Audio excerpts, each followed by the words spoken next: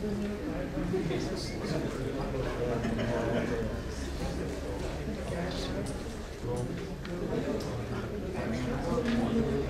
to have a lot of code examples. Please make sure you can read text of that size. Everyone in the back, are you good? Yeah. Okay. Y'all have your glasses on. Y'all have eyesight that is better than mine. We're good. So, I'm Dan. This talk is going to be about the new mobile web. I put the word mobile in there so that I have a better chance of this talk getting accepted. But there's nothing mobile specific about it. The web is the web. It's the same web on your phone as it is on your laptop as it is on a desktop. And the thing that I'm going to show you today is a glimpse of the future, of where the web can go, the things that it's learning how to do, that make it more competitive, especially on mobile, but also on desktop. So you can email me, dcallahan@mozilla.com. My Twitter handle is Callahad, which is down in the corner. That'll stay on all the slides. Feel free to tweet at me. And I have stickers that you can come up and grab at the end of the talk. So please don't make me take those home. I had to declare them at customs, so I would like them to stay here. So I work for Mozilla, and you might be familiar with Mozilla because we make a small open source project called Firefox, which is a free browser that has been really leading the charge in terms of standardization and focusing on the web as something that should be interoperable for, I think, 13, 14 years now that Firefox has been around. What Mozilla does, Mozilla, unlike Microsoft or Apple or Google, Mozilla is a nonprofit.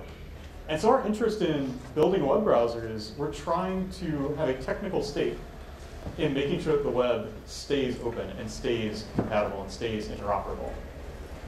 And you can't have an open public resource of the web if a single company can dictate that this is now how you do X and it only works in my browser. This is how you do Y. And you go back to the 90s where you had to choose between the Netscape web or the Internet Explorer web. And we don't want that. So Mozilla's working to keep the web open, keep the web compatible.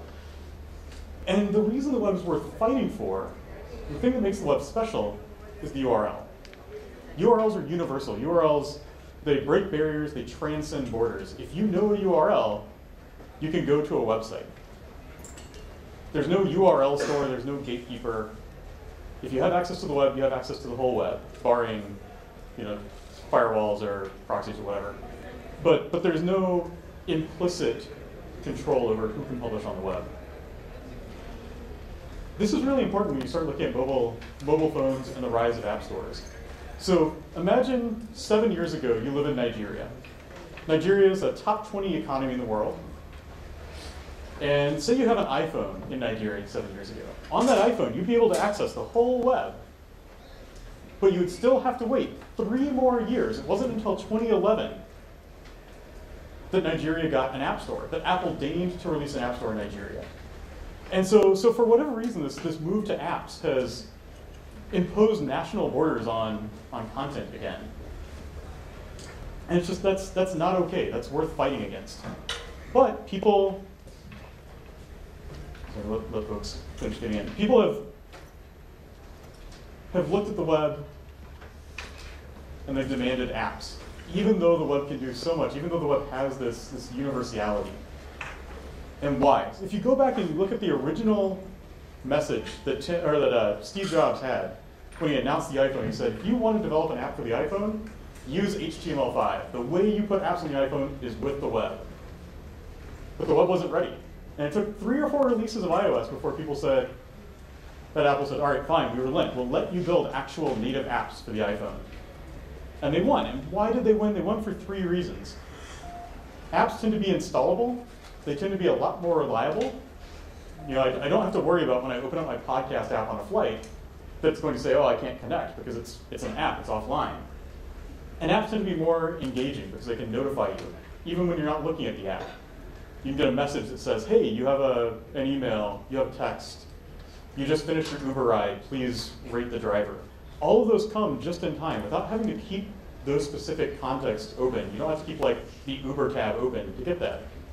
And so apps offer really compelling advantages for user experience and for polish.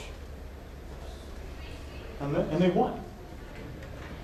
And the web couldn't do this until this year. So starting in 2016, Mozilla and Google, along with other browser manufacturers, have started really focusing on what we can do to address those 3 deficiencies. How can we make the web installable? How can we make the web more reliable? How can we make the web more engaging? And so I'm going to walk through how each of these things works and how the web solves these problems. Let's start with installation when folks get in. There's still some seats. So first problem. URLs are great, but URLs really want you to have a keyboard, right? Like it's really easy to type Gmail. It's really hard to, on your phone, tap gmail.com. Tiny keyboards, pain. What you want on a phone is you want a big, pretty icon you can tap and just go to whatever you're looking for. So I put the Twitter app on my phone, and I added to home screen the Twitter website. Can anyone guess which of these is the website and which of these is the app? So the one on the left is probably the website. How do you know? Because it looks terrible compared to the one on the right. The app looks a lot nicer. There's this big quality gap. And when I click on the icon on the left, my browser opens up, and I get Twitter, but I get a version of Twitter that's, the m.twitter.com from years ago. It doesn't look anything like modern Twitter. It works, but I also have the URL bar up top. I have the navigation menus down at the bottom. And so this browser interface also takes up a lot of the room that I wish I had for my app. And if I'm not connected to the internet, I get that, which is also not a super great experience. Where if I'm trying to use Twitter, the app on my phone, it has some tweets that it's already loaded, and it's fine. It still works. I don't get new tweets. But if I try to use Twitter on the web, it just doesn't work. So how do we fix that? I'm going to show you how to fix all that, but let's start with this problem of just the difference in how these things look when you use them. And we're going to solve that by using a technology called app manifests. App manifests are a standard. Like everything I'm going to tell you today, everything is a standard. There's varying implementation. So Chrome fully supports manifest right now. Firefox, we're working on it. All a manifest is something you can add to the head of your document. You say link rel manifest, point to a JSON document. In that document, you can say things like name, Flipkart Lite, icons, start URL. So no matter where I bookmark this page, whenever I open it from my home screen, I'll go to that root document. I can set the orientation. So if I'm holding my phone sideways and I click on the Flipkart, the screen will flip. So it uses the orientation that the developers want. I can set the display to standalone. We'll see what that means in just a second. By looking at this. So Flipkart 8 months ago took down their mobile website. 3 months ago, they relaunched it using the techniques I'm going to talk about, and they've had a lot of success. Because look at this. This is Flipkart in Chrome on Android. And you go to their mobile website, and they have a little thing that says, install this web app to your phone. And you're in the browser. You can see the URL bar up here. Normal browser experience. When you tap that button, it tells you, go into the menu and choose add to home screen. So if I do that, add to home screen, the little dialog, hit OK. And now when I go back to the home page on my phone, I get a Flipkart icon that looks just like all of the other icons on my home screen. It doesn't look different because it's part of the web. And when I click it, this is the really nice thing that happens. Because it's set display standalone, notice that there's no URL bar, there's no navigation. This looks indistinguishable from a native app on the phone. It works offline. It's super smooth. I've got it on my phone. It's amazing what they've done. And the only reason you know that this is web and not native is if you open up the developer tools. So if you're a web agency, if you're building things with Drupal and you have clients come to you and say, well, this is a great mobile site, but I really want something in the App Store, I really want something in the Play Store, well, maybe you don't need that. Or I really want offline. Maybe you don't need to build an app to do that. Maybe you can do it just with the web. Any questions at this point? Does that make sense? Has anyone actually used Flipkart since they relaunched the mobile? Does it work good? Yeah, is it good? Yeah. Anyway, so before we go on, we're going to talk a little bit about the other two problems. So the installation gets solved by manifests. The other two problems are that web apps typically have not been reliable. They don't work offline. And second, that web apps have tended to not be terribly engaging. Like they can't notify you. You have to do all the work to go and check your email in the web app. And to do this, we're going to look at a lot of code. To look at the code and understand it, we need to understand some new syntax in JavaScript. The first are arrow functions. We'll see these a lot. It's just a shorthand where you can say arguments, arrow, return value. So these two lines are equivalent, but one's just a lot shorter. Does that make sense? Anyone have questions about that? Second are promises. Promises showed up in ES 2015, and they're a new way of handling asynchronous code. So JavaScript is naturally asynchronous. And the way we've dealt with this in the past has been by having these giant nested pyramids of callbacks, which is a huge pain because every callback you have to handle errors, you have to do all sorts of other work. What promises do is they let you flatten that pyramid and have a chain of functions that get called. So in this case, I have a function getData that calls fetch. And then when fetch is done, fetch returns a promise. Promises have two methods, then and catch. Then says, when this finishes, then pass the result into this function, which returns a promise. Then, when foo finishes, pass the result of that into bar. And if there's an error in any of these three functions, in fetch, foo, or bar, that error gets passed into the handle function. So it lets you do all of your error handling in one place at the very end, which is super, super convenient, results in much neater code. And it lets you do things like, all right, so I'm going to try to get data, and then I want to take this processed data and do whatever. But this callback doesn't get run until everything above it, all the rest of the chain, is finished. You will see this a lot because promises are being baked very, very deeply into all these new web platform features. So fetch is a promise-ified version of XHR. So if you're doing like AJAX requests, and you're used to XML HTTP requests, fetch is a replacement for that that's much more ergonomic, but it's based on promises instead of callbacks. Service workers, push, permission APIs, all of those are also being built on promises.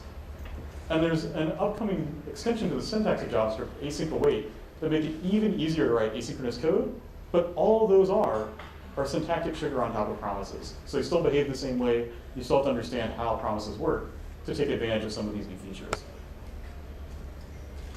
The thing to keep in mind for promises is they're basically a very simple state machine. Promises can be in one of three states. They can be pending, or they can be fulfilled, or they can be rejected. And a promise will only ever transition once. It can go from pending to fulfilled, pending to rejected, and that's it. It will never go backwards. It will never change from fulfilled to rejected.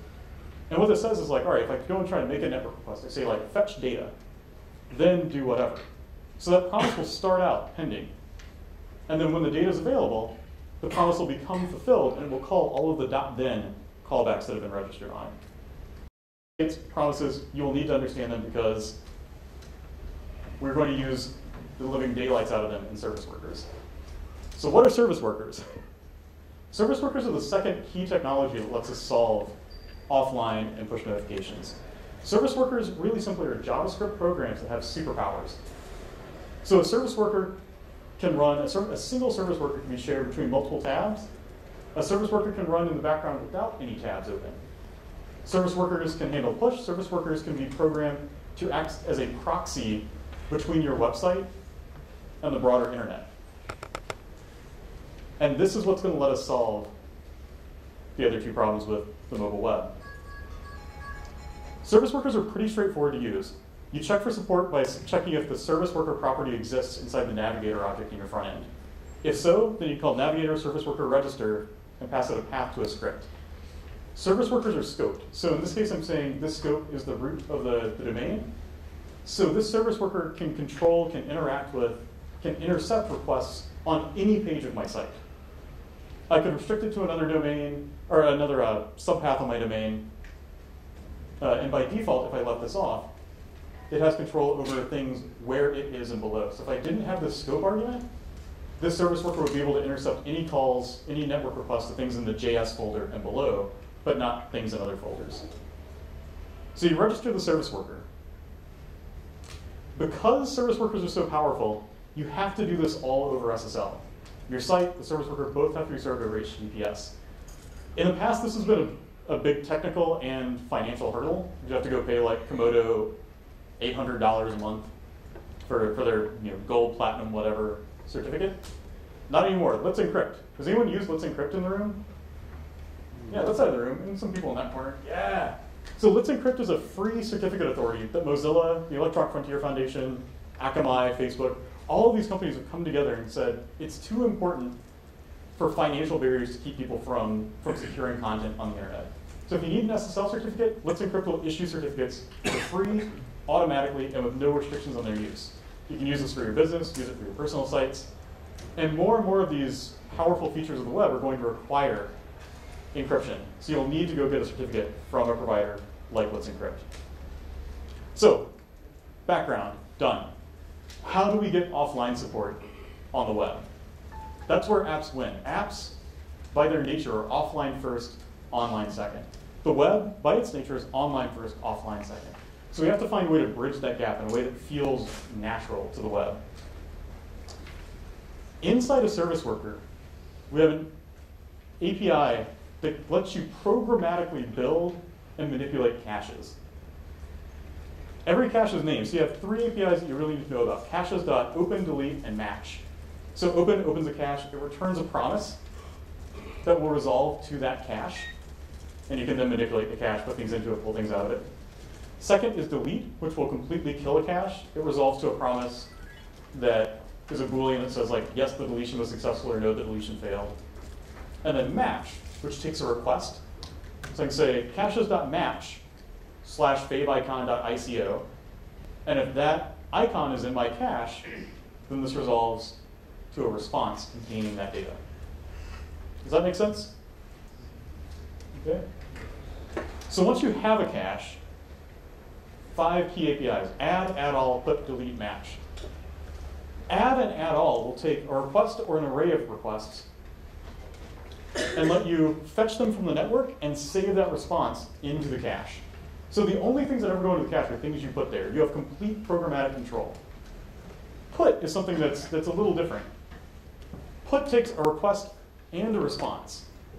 And so you can say, instead of saying, like, go out to the network and get this and cache it, with put you can say, I've got a request, I've got a response. Whenever you see this request, give me this response. So you could generate things programmatically and, like, completely client-side, fake out, like, build these things for the cache without ever hitting the network if you needed to. Delete removes things from the cache. Match looks things up from the cache. So match, you get a response back. So the way you might use this is you might want to preload. On the first time you hit a website, you might install a service worker, and then inside that service worker, say, all right, add event listener for install. Install fires when the service worker gets added to the page. And I've got an array of content that's not going to change: my main JavaScript, my icons, my home page. And so I'll go ahead and open my cache, and then cache add all static content. So I pass it this array. And what this will do is it'll then send off 5 requests in parallel for each of these resources. And when it gets them back, puts them in the cache. Second thing is, all right, how do I respond from the cache? The service worker acts like a proxy between your website and the internet. The website has no idea that the service worker is intercepting its request, it's modifying its request. The website's just trying to say, go get me app.js. When that happens, the service worker receives a fetch event. And instead of just responding naively and saying, all right, go out to the network and get this, what we can do instead is say, actually respond with, and try to match in our cache the path that we were trying to look up. So you can say, all right, match this event request, and then if I got a response, return the response. If I didn't get a response, if that document was not in my cache, then go and fetch it from the network and return that. So what this will do is it basically lets you hit the cache first. If the thing isn't there, then you hit the network. Does that make sense to people? Like 20 lines of code, and all of a sudden you have things like the Pokédex, which is an index of Pokemons, which if I go into airplane mode, open that up, normal web page, but if I try to refresh, it works. It all reloads, despite the phone being completely disconnected from the network, because all that data was preloaded by the service worker. We see how that works right here. So we've got this array of static content. This is the actual code from Pokédex.org. So they have all of the JavaScript, manifest, icons, and then down at the bottom, here, let's see, where's add all? All right, so they say, all right, cache add all static content. So they pass those paths in there, add all those things to the cache. And at the bottom, they have that same exact event listener. Whenever there's a fetch that comes in, try to respond from the cache, and if that fails, go to the network. But because everything the site needs is in the cache, everything will work. So if I come over here, I can, again, turn my network off, and reload the page, and it reloads, and everything works. I can close the tab, I can open the tab, just like I'm online, but I'm not. And all it took was that one little line. The web page itself didn't have to change at all. It had to install the service worker. But it's otherwise just sending completely normal network requests. And instead of those coming from the web, they're being responded to by the service worker. They've got normal response headers, they've got normal response bodies. Super great, because what this means you can add offline capability progressively. You can set this up in your app right now, and if you're visiting that page with Firefox or Chrome, you have offline support. If you're visiting it in Safari or Internet Explorer, well, you don't have offline support, but nothing breaks, because it just doesn't know that there's a service worker there, it doesn't know how to run a service worker to respond to those requests. Let's turn that back on. All right, does that make sense? Programmatic cache. So the cool thing is, it's not just limited to offline support. You can do all sorts of amazing things with service workers because it gives you complete programmatic control. You have a request come in, you can catch it, you can modify it, you can generate your own response. And we have this cookbook at service workers, like serviceworke.rs, that has all these examples, one of which I find particularly interesting is a virtual server where the service worker code for this basically has this list of quotations. And when you try to hit API quotations, the worker intercepts that request and just responds with the data it has locally. Or if you try to send a delete or a post HTTP verb, it also intercepts those. So if I come over here and I say, all right, add foo bar, you see I did a post, but the service worker responded instead of this actually going out to the network, despite this being targeted as post to API quotations on my server. Gets intercepted, handled by the browser. You can do crazy stuff, and you can mock up entire back-end APIs completely client-side using a service worker. So that's offline. Offline's surprisingly straightforward. What about engagement? What about things like push messages? Push is one of the few things that I think is undervalued on the web. As far as I can tell, the majority of my interactions with my phone are driven by push notifications. I get an email, I get an SMS, I have a download, Facebook message. I pull up my phone and I look, and it's just there. I don't have those sites open. The notification is there. I touch on the notification. It takes me to the right place. I can interact, I can respond, it works. This is hugely valuable.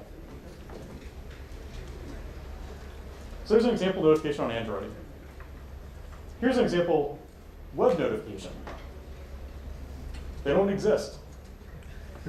This is terrible. If my main way of getting to apps, being reminded of things and getting into things deeply is through a notification, if the web can't give notifications, it's not useful. Now it can.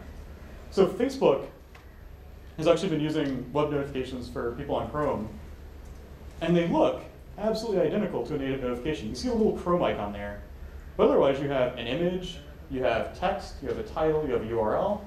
And if I were to tap on any of those notifications, it would take me deeply into the right place on the Facebook website. So the web can do this now. Firefox just gained this ability 3 weeks ago on desktop. We should be rolling out on Android in just a few more weeks, or a few more releases. And it's pretty straightforward. So the way you push is you have to get permission from the user. So this can be really annoying, right? Like if sites, when you weren't looking at them, could show you notifications on your home screen. So again, we're using service workers. And what we're going to do with the service workers is we can say navigator service worker ready. Ready is a promise that resolves to the active service worker. So this is kind of how you get a reference to the service worker on the page. Then, once I have that reference to the service worker called a registration, I can call, on the registration's push manager property, I can call subscribe, which says like, set me up to receive push messages. Now, because this is an API that could be abused, we're going to give you a prompt that says, hey, this site wants to give you notifications. Do you want to allow that or not? And you have to, as a user, explicitly grant permission. Say, yes, I'm okay getting push notifications from this site. But as soon as you click allow on that page, the rest of this promise chain will run. So we'll get a subscription object back, and inside that object is everything you need to know to send a push notification to that browser. And it's actually really straightforward. It's just an HTTP endpoint. Like you post to it, and a push notification happens. So what I'm going to do is I'm going to take that, I'm going to use the fetch function to post that subscription as JSON to a backend on my server. So someone said, I want to subscribe to push notifications. I have a reference. I'm like, all right, well, if I want to give you a push notification, I have to have this data. So I'll send that to my backend, shove it in a database. I can use it in the future.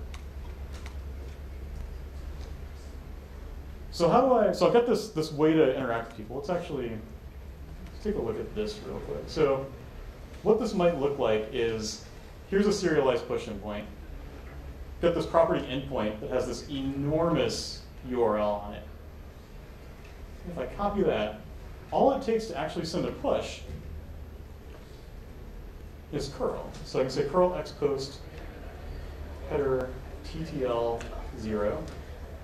So if the user is not currently online, the TTL 0 says only send this push if the user is currently online. If they're not, don't.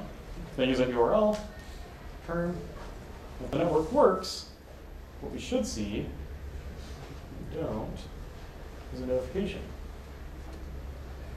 Oh, come on. Well, let's try another example. Service workers. Well, maybe it's good. The network's really slow. Push simple. Demo. All right, so double check, allow notifications. Do that. Close the tab.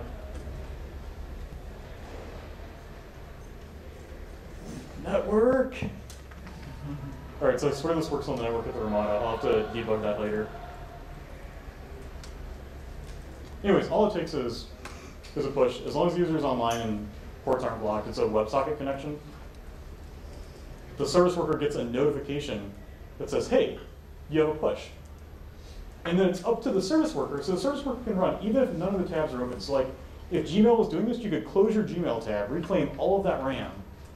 And then if a push came in from Gmail, Gmail's service worker would wake up, and this event listener would run.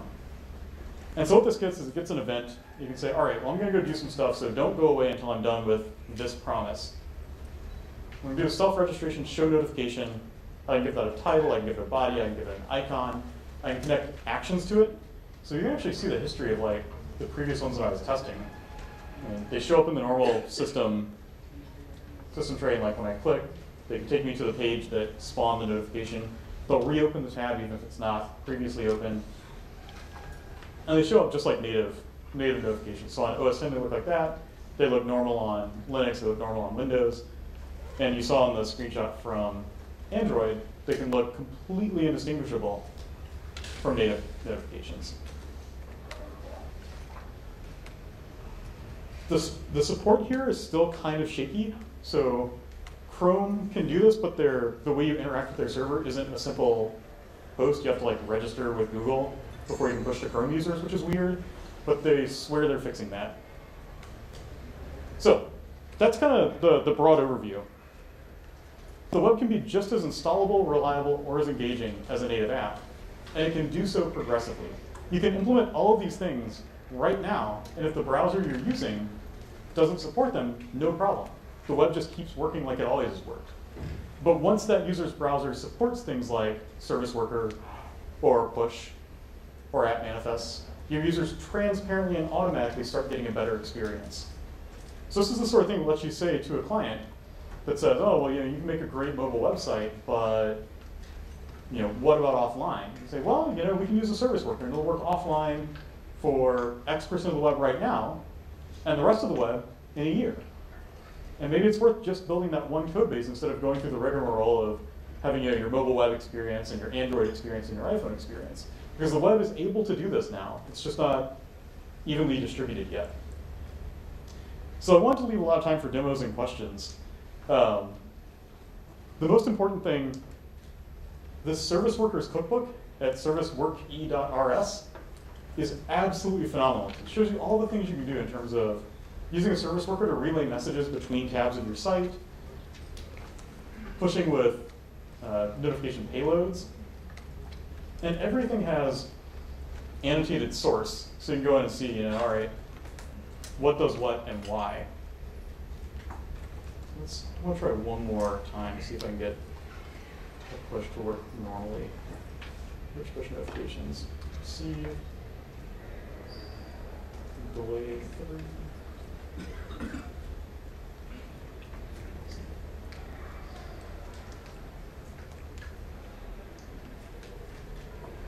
Okay, so it's making it to my backend fine.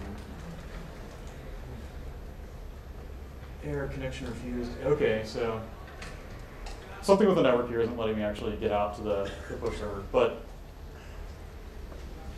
I suspect that other notifications would have trouble too.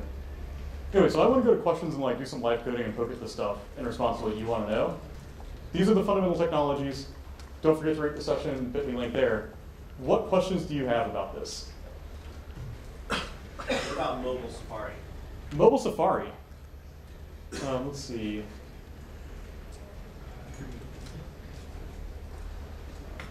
I don't have my autocomplete. There we go. So platform status Mozilla.org tracks a lot of stuff.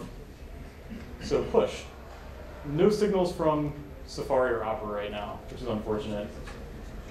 Service worker, considering, not there yet. Basically, these things have landed in the production, the release versions of Firefox and Chrome and Opera. Apple is excited about it, but Apple moves a lot more slowly for JavaScript APIs, which is unfortunate. How about pages that are content heavy?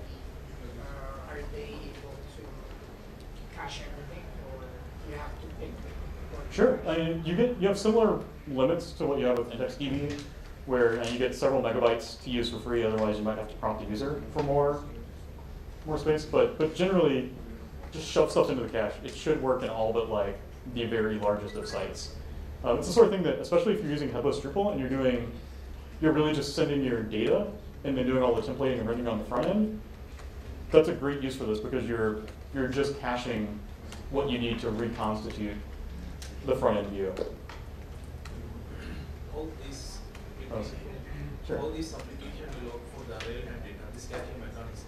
For the which mechanism? This caching mechanism, what we use in the demo. So sorry, The caching mechanism. oh, the caching mechanism? How you have used here, right? Yeah, so what I've been doing is if that was a question, could you repeat it? How this type of application will work with the real-time data? No, so yeah. Yes, yeah. Thanks. So how will this work with real-time data? So you have complete control over the cache. You can do whatever you need. You can bring things in, cache it, and then say, all right, well, also make a network request and get the things from the cache and make sure that nothing is outdated. It doesn't necessarily, you have to do your own WebSockets if you want to have actual events getting pushed into the browser. Push notifications aren't necessarily for anything other than I want to show something to the user.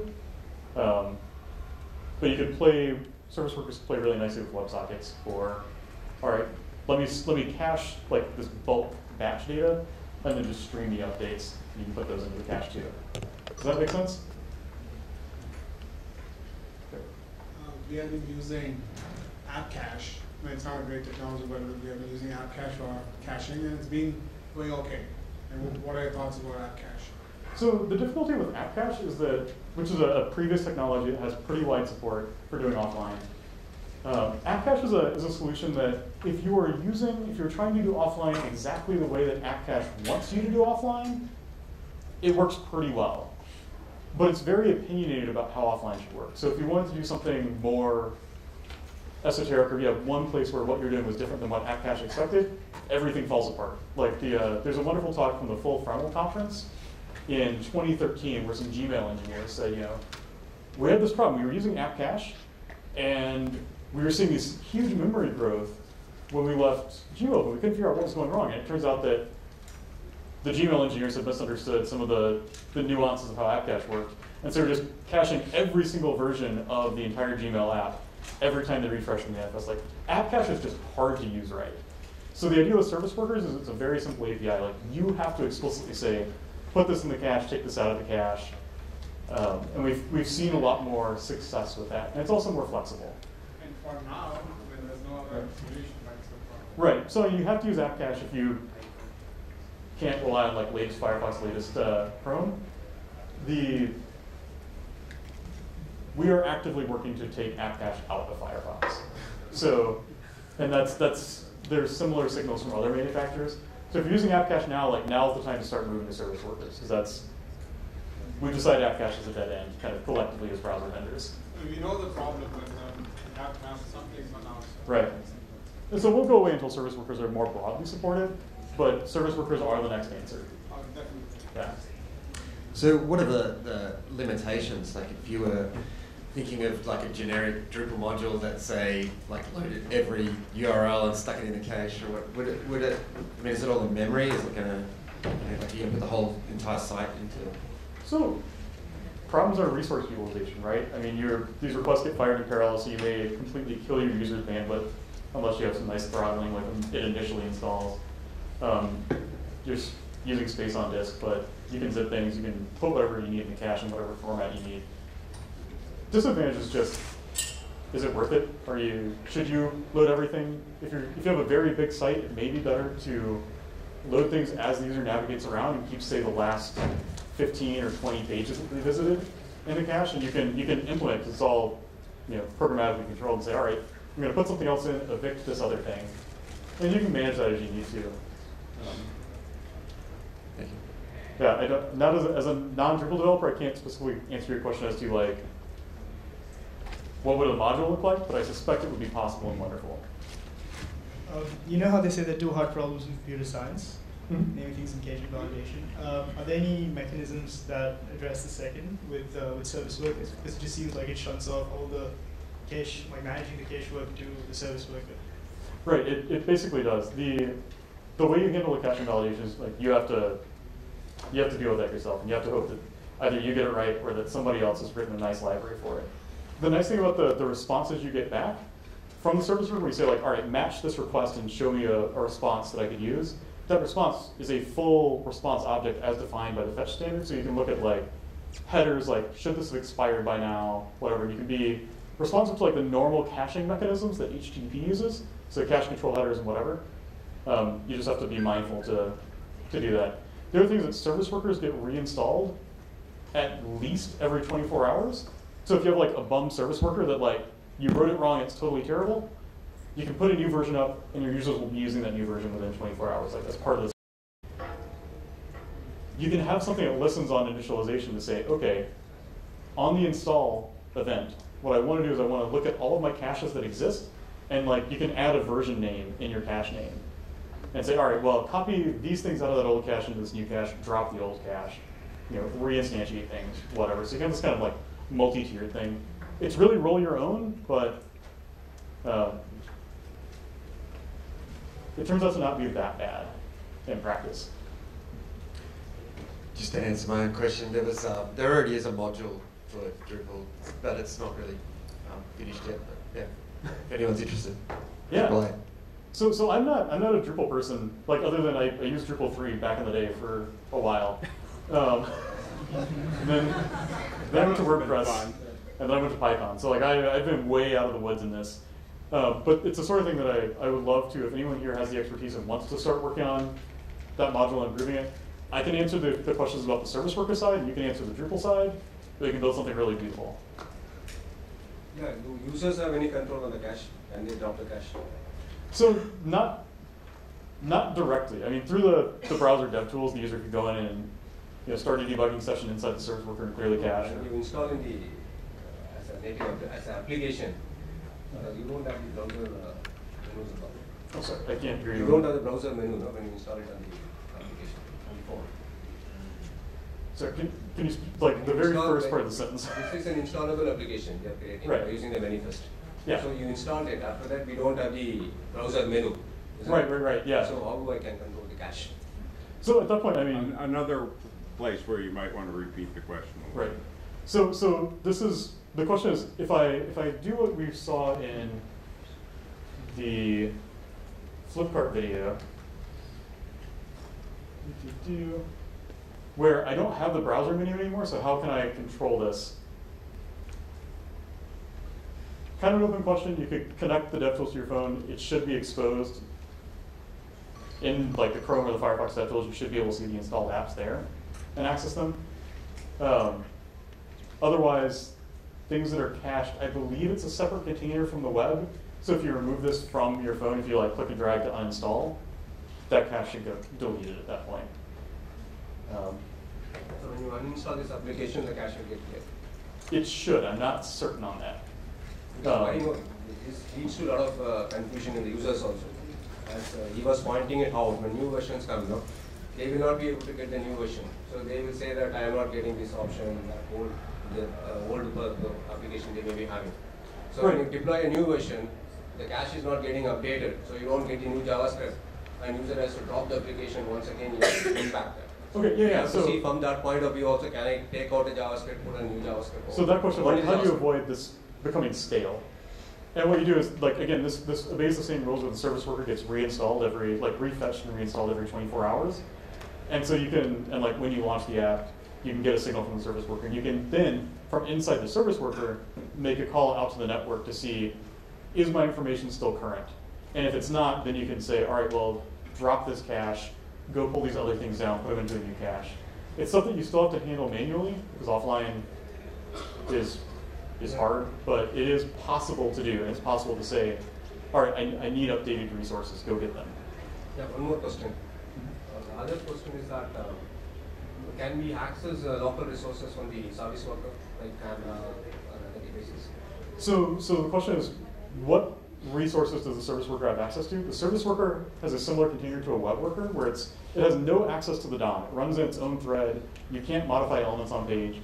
You can do things like IndexedDB, off-screen canvas.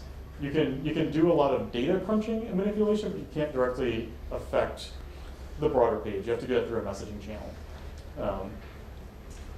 Cool. Sure. You don't have to have the app installed in order to use the cache, right? You can, while you're developing the app, you can always work in the browser directly. Right. So the installation is really just a cosmetic improvement. Right. It works the same way. You can develop the same way by just developing in the browser. You don't have to install it to get anything other than like, I want to hide the browser UI. Like that's the real thing that installation gives you, is the pretty icon and the invisible browser UI.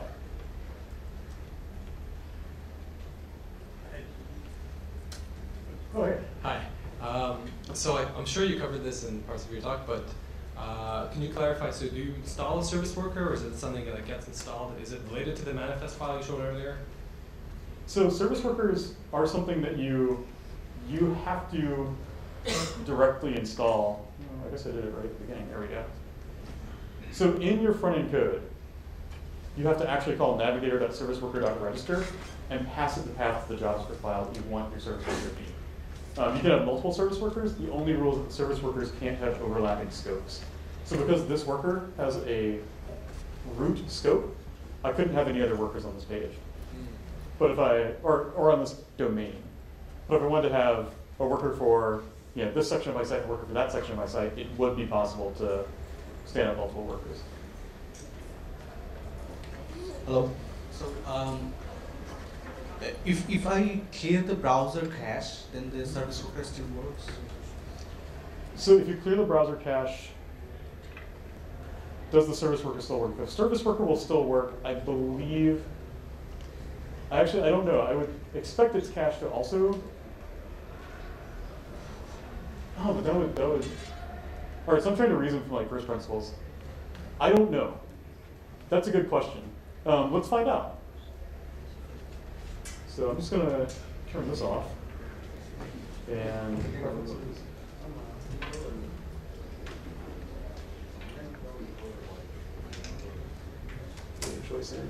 this is the part where I actually don't know where to clear the cache in Firefox, which is super awkward. It's like, don't do that, right? Like, I just launched a new profile. Control-delete. Content. Whatever. We can look at this later. I'm curious about this. But yeah, I would expect the service worker cache not to be affected in the same way that if you clear the cache, you wouldn't expect things like IndexedDB to go away. But, that's a really good question. No, earlier versions IndexedDB stays actually, in other versions. Right, IndexedDB does stay, correct? Yeah. No, in earlier versions, in the current version does not stay. Oh, the current version? We've, Yes, That's, I don't clear caches, which is something I should. No, there was an application we built based on that feature. Right. So when we went to demonstrate recently, it was getting here. So then we saw that it is a latest browser. And the older browser keeps the IndexedDB, the latest one clears it. Chrome also clears it. Huh. Maybe Well, there you go. Yeah, so maybe we would also clear this. Going to be DOS, maybe clearing it. Right, which in that case, the service worker should still exist. They would just start having cache misses, and you'd want to have a strategy to deal with that. That's super curious. Now I'm gonna fix this talk and figure that out for the next time. Huh. Thank you. Hi, I had a question regarding the incognito tab. So how does that work there? Like, will it be able to store, because incognito would be like a private window? Sometimes it varies from browser to browser. I believe Firefox will not let you set up a service worker in a. Chrome does have incognito. Right. And Firefox as well. Right, but I think it. Let's see. Yeah, so in our private windows, service worker is not defined. So we don't let you install service worker in a private window. I think Chrome does, and then just nukes the whole thing when you're done. So that's something that we should probably improve for the developer experience. Right. But it's something you can't necessarily rely on. But again, that's the nice thing about service workers is your page doesn't have any logic that ties directly to the worker generally, so it'll just work normally without the offline support. Thank you. Can you give an example where service worker would be responding? Sure. That was so. Where would a service worker respond to HTTP post requests? Yeah. My actual question is why does it have to respond to post requests? So why would it? So you might want to do something like, if you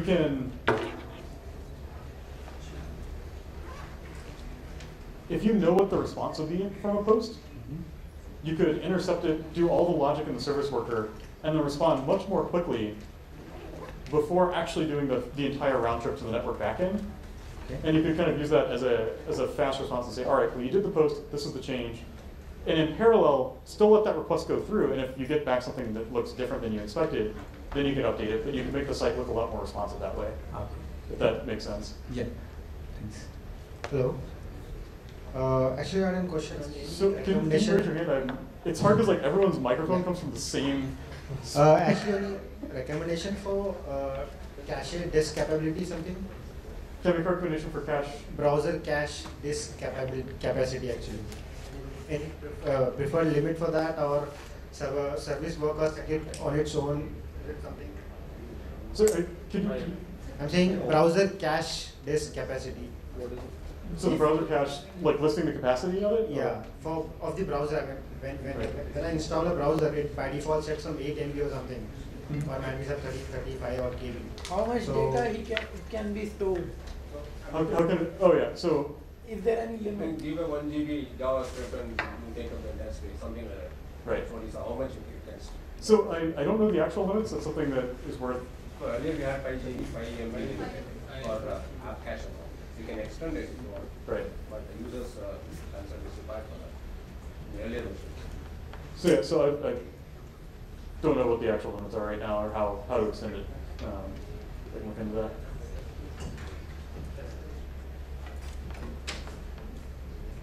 One question is slightly outside of this one. Sure. Now I think Mozilla is Firefox is dropping this NP API. Right. So what is the alternative? So the question is, Firefox is dropping plugin support, the NP API. What's the alternative for that? The web as a whole is moving away from binary plugins. One of the main things that's replacing that is JavaScript.